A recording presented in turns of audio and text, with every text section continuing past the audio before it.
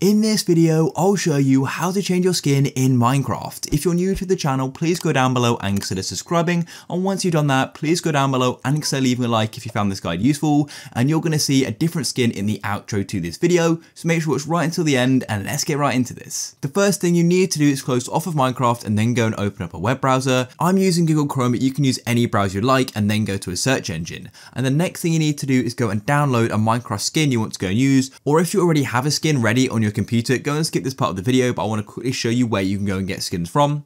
So a website I used to get Minecraft skins is called the Skin Deck. So type it in SKINDEX, just like so, and it's minecraftskins.com. This is a huge website with loads of skins, and you can also go and customize them as well.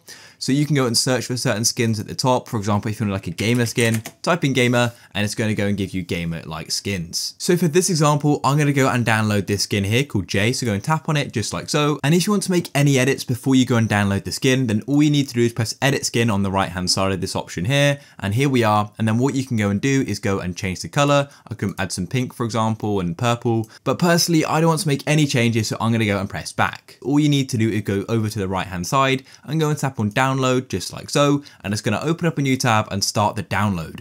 Now the download appears in the bottom left for me because I'm using Google Chrome, but you may be using a different type of browser. However, you can always go and find your downloads in the downloads folder in the File Explorer app. But anyways, we've now gone and downloaded it. So now you want to go and close off your browser and you need to go and open up the Minecraft launcher. So I'm going to do that now. And so once the Minecraft launcher loads, then what you want to do is make sure you've gone and selected Minecraft Java Edition on the left hand side here. Then what you need to do is come to this top bar here and go and tap on skins and wait for it to load. And then all you need to do is go and tap on this new skin button. So go and tap on new skin just like so. And what you can do is go and name this. So I'm going to go and name this example because it's just for a video. Then you can go and choose the player model. So this is going to be up to you depending on how you like your character to look. For me, I'm going to go for the wide look. Then you want to go and select the skin file. So press browse. And then you can go and find the skin you just downloaded. So this was the one I did. So I've selected it and then I'm going to go and press open and there it is. It's now gone and appeared. Then there's this cape option, but I don't have a cape. So then what you want to do is come to the bottom right. Now, if you want to go and start using the skin right now, then press save and use. Or if you just want to save it for later, press save.